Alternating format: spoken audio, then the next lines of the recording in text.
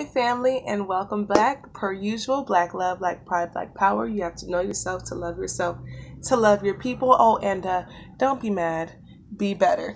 With that being said, if you have not checked out my other segments of my Black Panther reviews, please do that. I've got one on Black are good versus bad white people, Black Panther's character himself, T'Challa, Killmonger, diasporic Africans versus continental Africans, Black love representation, Afro spirituality, Killmonger's death, and all of them have very valuable takeaways. So this next one, I think this is one of the most important videos. In fact, if you're watching this one now, great, but it's honestly one that you should probably watch first. With that being said, we are just going to dive right in. Okay, so propaganda. You know, a lot of people like to be like, oh, it's not that deep. Oh, you're thinking too much. Or, oh, why can't you just, like my sister would tell me, oh, why can't you just enjoy the movie? Or are you making a big deal, etc., etc. And that's because Black people sometimes lack the ability to think logically and critically and think in their best interest. If we are going to be 100 about it, we have to realize that, number one, advertising, multimedia advertising is a multi-billion-dollar industry. Multi-billion with a B, dollar, multi as in plural, as in more than $1 billion industry, which means that ain't nobody gonna put that much money into anything if they are not guaranteed the results that they are looking for. So you know what that means? That means every piece of advertising you see, whether it be on the television, whether it be in movies, TV shows, commercials, billboards, ads, marketing campaigns inside of stores, you know, everything down to the music that you listen to in grocery stores, all that shit. Someone got paid a lot of money to think that shit up. And people are still paying a lot of money to keep that shit going. So every single thing we see, especially if it's from the mainstream, is by design. Hey, it's by design. So think of it. Every single thing you see, especially if it's from the mainstream, it's by design. Hey, it's by design. From your Twitter hashtags that be trending, it's by design. From the stuff on your Instagram news feed, it's by design. From the stuff on your Facebook news feed too, that's by design too. It's all by design. Somebody getting paid to tell you lies. Somebody's getting paid to tell you lies. Somebody's getting paid to tell you lies, and it's worth multiple billions of dollars. It's a multi-billion-dollar industry. Dollars is a multi-billion-dollar industry. They don't give a fuck about us. They want to see us all resting dead in the dust. Hey, they don't give a fuck about us. They all see us all resting dead in the dust. Yes, all of that was off the dome. And hopefully that shit stick in your head. So the next time you see an advertisement, next time you see something pop up on your social media newsfeed, next time you see a hashtag that's trending, next time you turn on your TV and see some bullshit, next time you look at an advertisement or a movie or whatever, you realize that what I'm looking at has been tailored to trigger my subconscious a certain way and to alter my natural psychology and to keep it altered. Remember that. And if my little freestyle little jig or whatever can do that, then fucking great. Anyways, deeper into the propaganda. This movie had a worldwide premiere. It was premiered in Kenya first. The shit was premiered in Kenya first. And I'm like, if y'all shot some of this shit in Kenya, please tell me why all the fucking green screen. Please. Because you don't got to fake the funk in Kenya. Like, y'all could really get people, like the part where they had the warrior battle or whatever for the throne in the water. You guys could have just got some extras to stand up in those areas. Niggas out there in Africa climb shit like that all the time. Pose and stuff up there all the time. I do that shit. I be up in waterfalls on ledges and shit, climbing high, climbing vertical and shit just to stand somewhere and meditate for a moment. So I know my continental brothers and sisters is down for it. You know, there was a lot of green screen and a lot of the camera moving way too much during action scenes when we could have had a little more focus and really got to enjoy the action. But this is not a director criticism. This is a propaganda analysis. With that being said, the whole purpose of this movie was to do a couple of things. The first one is to create this huge wedge between continental and diasporic Africans. They wanted us to feel, Black people in the diaspora, they wanted us to feel exactly how we felt at the end of that movie. They wanted us to feel for Killmonger, but they also wanted to affect our subconscious psychology of Killmonger being the bad guy, and in the end he's got to die, and he wasn't deserving of the throne, this and the third. They wanted us to completely fuck with Killmonger, and which rightfully so, but they also wanted to tarnish his character as well, so that we have a negative self-image as well. And then on top of that, Killmonger's whole plight on behalf of diasporic African people left Black people looking at continental Africans like, what the fuck? And that was incredibly genius and successful on how they did that. They really are going to have Black people. I won't be surprised if shit don't start popping off real soon between continental Africans and diasporic Africans, beef again. My parents would tell me shit like, oh, Africans don't fuck with us, woo-doo, body blue. And I'm like, no, they don't. All my friends are African. Fuck you mean? But if I was like my parents and I never knew no better, I never knew no different, and all I saw was this movie, I would have grown up thinking the same thing, and I wouldn't have even been in the space to be able to even receive my continental African friends, because I would be sitting there looking at these motherfuckers super sideways the whole goddamn election.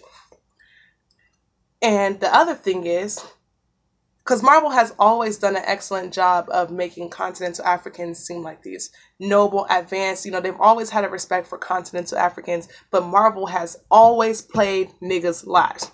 When it comes to diasporic Africans, when it comes to Luke Cage, when it comes to Fury, when it comes to the scrawny Black dude and who's Iron Man's sidekick and shit, when it comes to Black men in the States or in the diaspora, they always fuck us over. They always got us looking real left field with it. It never fails. They have no problem tap dancing on the image of diasporic African people. But they've always reverenced and revered continental African people. And you can see that rhetoric, that European rhetoric and shit, all up and through Black Panther. Look at how they did the continental Africans. Look at how they portrayed us. We never got to see a contrast to Killmonger's character. We never got to see someone who thinks like me or who has a different story. The only representation we get is shitty representation the whole goddamn election. And then that whole movie will have continental Africans looking at niggas the way they've been looking at niggas too. We have this propaganda war playing, this psychological subconscious warfare being played on us, and it's been going on for a while, and this movie just helped push it even stronger. It gave it a Superman push. It gave that shit a Super Saiyan Force type push over the Black masses. This shit had a worldwide premiere. This shit came out in Africa first. Any continental African who doesn't know shit about us over here and who is not thinking critically all the way or deep enough or being played by the propaganda and psychological warfare like intended, they'll watch that movie and they'll say, yeah, we can't fuck with niggas. We can't fuck with those Black people over there. Look at him. Look at how he's acting. Look at his attitude. Look at his this, that, and the third. We can't fuck with them. Most continental Africans are going to look at that movie and they're going to identify with Wakanda. Especially the ones who are more established and, have more westernized ideologies, lifestyles, this, that, and the third. They're going to look at that movie and they're going to side with Wakanda and be like, we can't fuck with y'all. Now, there is a huge African population in Africa who are dealing with a lot of the same things that we're dealing with over here. And there are a lot of continental Africans who do not see us the way that T'Challa and his immediate clan saw us, but they see us the way Nakia's character saw us. They see us the way Killmonger's character saw us. They see us the way Daniel Kaluuya's character saw us. Those continental African people, they're going to see that, and they're going to have some self-reflecting as a unit to do, and hopefully they start calling more of their affluent and powerful brothers and sisters to be held accountable for actively not doing anything to aid their foreign brothers and sisters. Let me drink some water. Damn, I'm out. I'll refill later. But with that, another thing, the other huge propaganda push that they made sure they threw in there was this whole good white people, bad white people bullshit, mythological bullshit.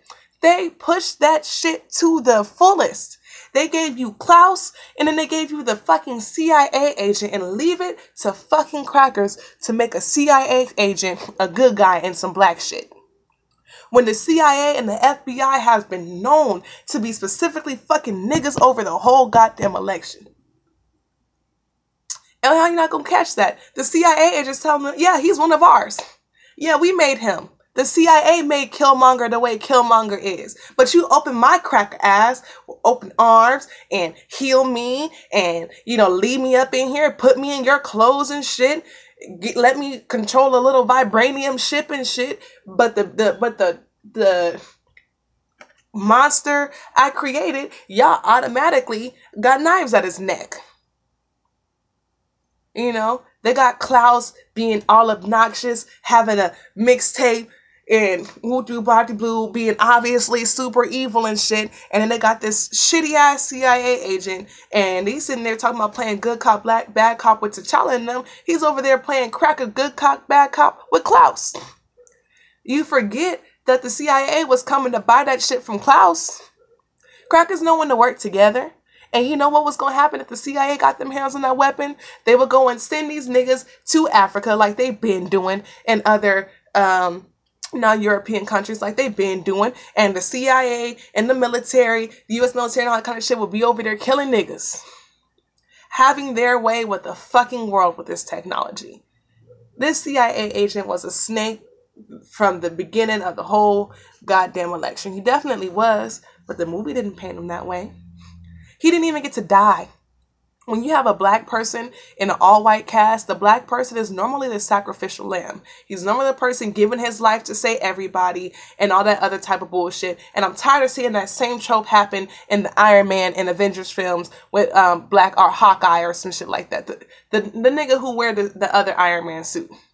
I'm tired of seeing it. I'm tired of seeing these fucking black people being sacrificial lambs and all the white people shit. And then we finally get a movie full of some black people, and they have to include white people. And then when they do, they have to include the good white person who was probably one of the seediest and shadiest of them at all. You knew what was up with Klaus. You don't know what the fuck is up with the fucking CIA of the fucking United States. Come on now. So then, so that was another one. They definitely were trying to pull the wool over black people's eyes like they do in everything. They did the same thing in the Nat Turner story. They had to make good white people in that too. They had to make the good white woman. J. Cole does that shit all the time, but you gotta remember his mama's white, so he's always gonna try and, make a little space for her ass to be saved if shit popped off tomorrow. But in the Get Off My Dick video, everybody's like, oh, you gonna love that. I'm like, why the fuck do they have to sit there and pretend like there's really good white people out there like that? Because they're not. They're not. It's not factual. We see that shit in 12 Years a Slave. We see that shit. We see this whole reoccurring narrative. We see it in The Help. We see this shit time and time and time and time again, where if it's some black shit or if it's some stuff about black people, they always try to make the good token white people. And it needs to stop. We need to stop falling for it. You hear me, black people? Stop falling for it. I've already broken it down to you. Like, there is a psychological warfare going on towards us, and the media is the number one tool, and y'all keep falling for that shit time and time again. I tell any and every black person I know, you think you got a good non-black friend?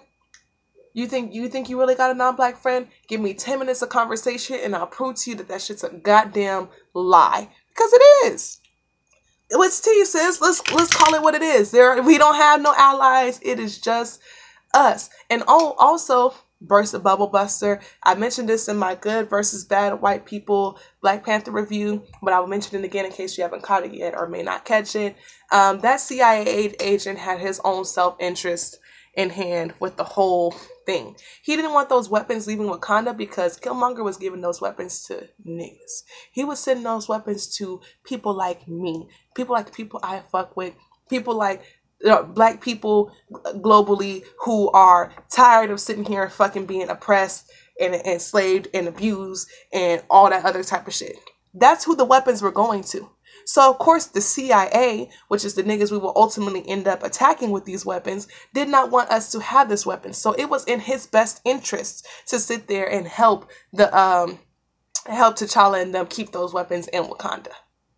You know, he wasn't doing that shit because he gave a fuck. He gave a fuck about himself. He gave a fuck about the white people. He gave a fuck about the U.S. government. He didn't give a fuck about Wakandans. He didn't give a fuck about keeping vibranium a secret. He didn't give a fuck about respecting these people's customs and wishes and shit. He probably didn't even give too much of a fuck about the fact that these niggas saved his life. He's probably like, hey, if I do this, if I keep them from giving these weapons to the niggas, maybe if I get in their good graces, they'll give some weapons to me. So that was Wood's tea with that. I heard through the grapevine that they cut out, you know, some lesbian romance scene or whatever. And I'm glad. Simply because we have this huge, just like the whole IR thing is a huge propaganda, psychological warfare being waged on African people, so is the LGBT rest of the letters in the alphabet type T's. It's getting shoved down our throats involuntarily at every turn. Like, it's one thing, like, if that's what you do and you want to be able to see that and shit, okay, well, then do that shit on your own time. But don't shove it down my throats. Don't shove it down my children's throats. Like, we don't have to eat that shit. We don't have to digest it. We don't. And if this movie would have thrown, and it's like this movie had enough bullshit of its own already in there, like, throwing something like that in there, especially since we're in a time where Black love and Black procreation and Black productivity and stuff needs to be as high as we can get it, simply because we're so in desperate need of Black family structures and Black households and, you know, shit like that. We're in such desperate, dire need from it, and we're taking so many hits from Moonlight to every other flag waving corner there is. We needed this move. Like, I'm just glad that is one type of bullshit they were able to leave out. But, you know, the LGBTQ, there's so many letters now. I heard there's like 57 different sexual identities now, or whatever the case, type C's. Y'all can leave Black people stuff alone, please. It's for European people especially, that's y'all culture. Y'all been doing that shit since you was pedophilic out the Caucasus Mountains and shit. That's cool and all, but please just stop putting it in Black shit. Like, I cannot take it anymore. Like, I can't watch Black shit now.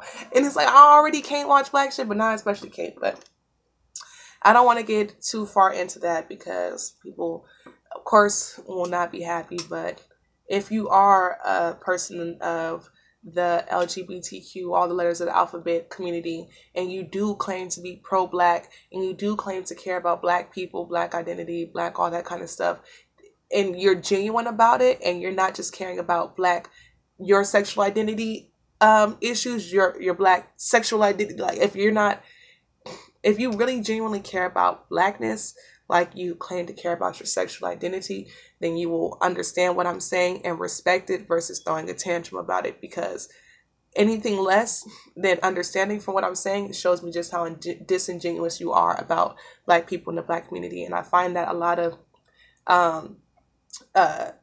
non-cisgender sexual identity Black people don't care about Black people. They care about Black non-cisgender sexual identity specifically. and the rest of us can kind of fall to the wayside, which isn't genuine and it isn't right. So don't be mad, be better. If you're gonna claim it, be genuine, and don't get mad at me for spitting shit that you know is true if you genuinely care and shit. But this video is starting to go a little over than intended, but this one is probably one of the most important ones of all, because I need Black people, my continental and diasporic African people. I need you. I really need you to see through the bullshit for me on this one. Please, can we do that? Can y'all sit there and literally critically analyze and think deeper about all the shit being shoved in your face? You know, please, we have to realize, if they are pushing this shit globally, if they are hyping and gassing this shit globally, and they're putting as much energy into it as they are, we have to know that these people have never had our best interests at heart. Their whole function is to keep us under their thumb and then to eliminate us if we are no longer useful. So please keep that in mind. Per usual, y'all, Black love, Black pride, Black power. You have to know yourself, to love your people. And don't be mad, be better. Peace.